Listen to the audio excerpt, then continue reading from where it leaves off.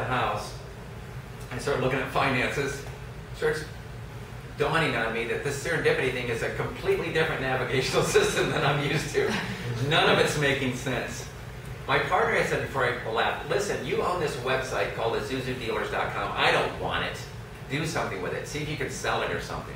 It was a group of dealers I had all online. They sold Isuzus. I had made some calls. This guy reaches out to me and says, we'd be interested in it. How much do you want for it? I said, well, it brings in so much revenue, but you have to keep it up every day. It was something I didn't really want to continue with, loading inventory every day. It wasn't my bag, because I had car dealers. He says, well, I'll give you $135,000 for it. He goes, but here's the catch. I'll have to pay it, no interest, $4,000 a month. I went, he goes, come on. And I'm like, no, I think that's good.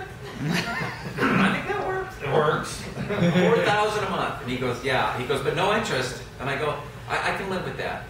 So you do the math on that. That was like 2 to 3 years worth of starting off with $4,000 a month. Still wasn't enough. My family, it was, my mortgage was half that. Didn't know how I was going to make it. Looked at the universe and said, okay, universe, I'm on this true venture. That was pretty amazing. This website that was arguably worthless just sold, and it became an annuity for 2 or 3 years till I literally could get on my feet. Shows up for $4,000 a month.